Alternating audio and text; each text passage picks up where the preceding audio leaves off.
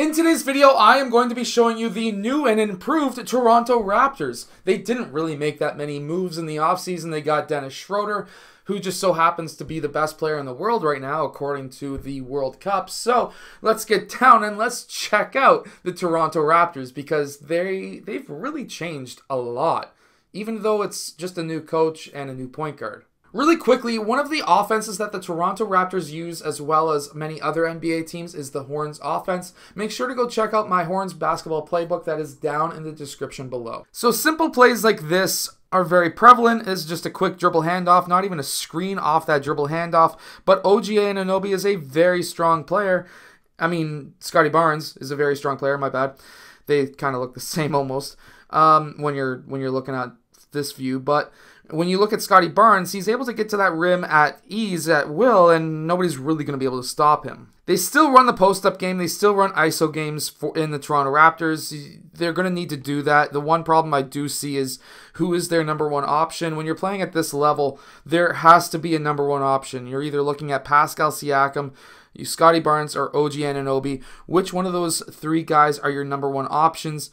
They don't really say in their press conferences, and while you may have, in my opinion, a young three-player core, you need to designate who is number one in the offense, who is number two, because at this level, they need to know. They need to know who they need to get that ball to in 2 seconds left in the shot clock.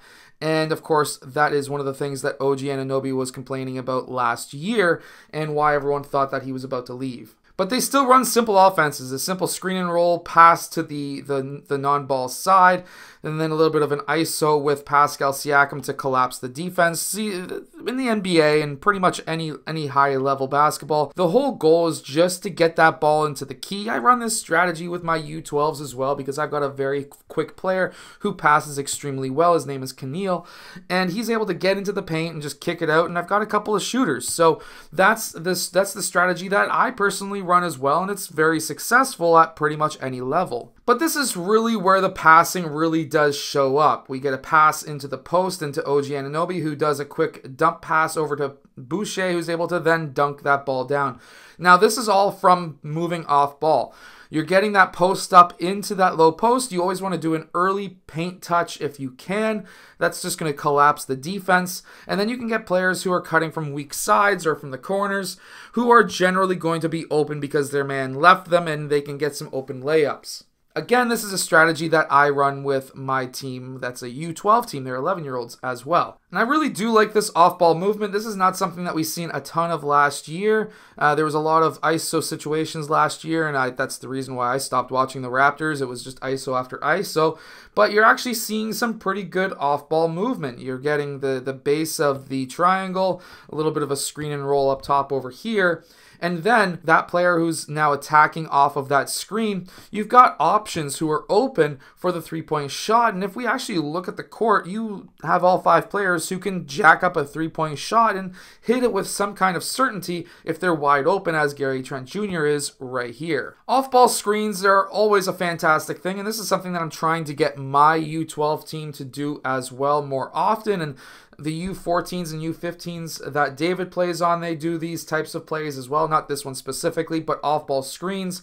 And they're very useful because now you can get a 5-on-3 screen and you can get a little bit of a mismatch. You've got a player who's cutting base or cutting across baseline who's popping out for a shot. You've got Pirtle. You have Schroder, who could be moving up to the point.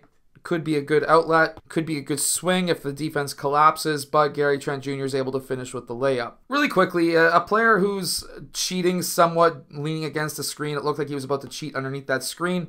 Anytime a player is about to cheat on a screen, you deny the screen, you attack. It's some players and some coaches may say that's ISO situations. It's not. It's just reading that screen, reading the defender, and attacking him. Now, right here is really good. Now, whenever you get a loose ball at the point, the first thing that you should be looking at is the lead pass. However, the defender was on that side, so this read was actually perfect.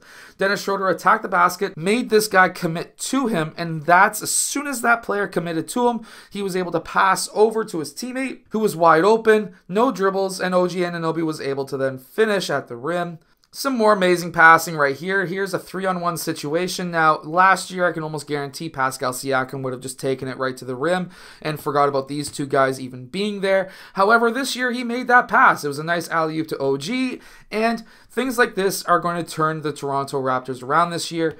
If they can continue to pass, they had a ton of assists this game. This is going to look very promising, and they'll have a well over 500 record. Here's some more passing. Now, Malachi Flynn is always a good passer, same as Scotty Barnes, and this is exactly what you want to see.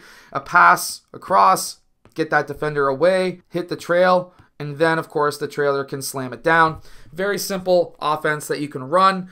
If you're a coach, this is something that you can run as well, but this is just simple basketball. And anytime there's lots of passing, your fans are going to be extremely happy, as this kid is right here. Now watch this pass. Malachi Flynn always hits these nice long passes. This is to Scotty Barnes, and Scotty Barnes, look at what he's doing. He's looking at the court. So many players will get that lead pass and say, I'm just going to go up because I'm close to the rim. My coach always says just go up when I'm close. But if you are basically getting collapsed on by two players and you've got a trailer, hit that trail, man. Get that dunk, layup, whatever.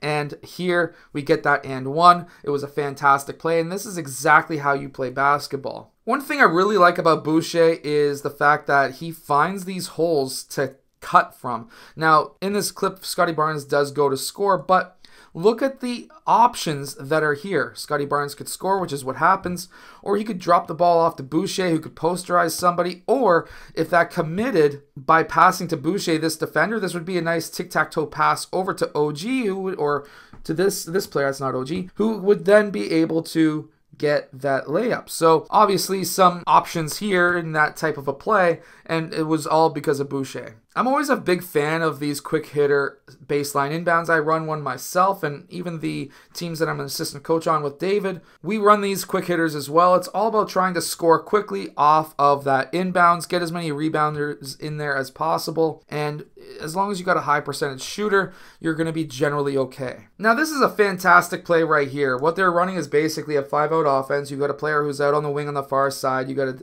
a point who's setting a screen, pin down screen, a wing who's setting a pin down screen for the corner, and this guy's coming off of that that staggered pin down screen. What happens now is he could curl in, he could try to attack. This is going to draw in players, and that's essentially what's happening. Malachi Flynn is a very special player in my opinion because he's able to relocate. I find that he's kind of like a poor man's Steph Curry because he's actually a very strong offensively skilled player who moves off ball just like Curry, and I feel like he could be a good option like a Seth Curry style player for the Toronto Raptors. Now here, coming off of that staggered screen, that kick pass back to Malachi, and Malachi Flynn was then able to hit that three. So good passing, good off-ball movement. This is the type of offense that the Toronto Raptors need to run to win games. I hope that this video helps you become a better basketball team, player, and coach. If it does, hit that like button, subscribe. Make sure to go check out my Unbeatable Basketball Zone Defense book that is down in the description below.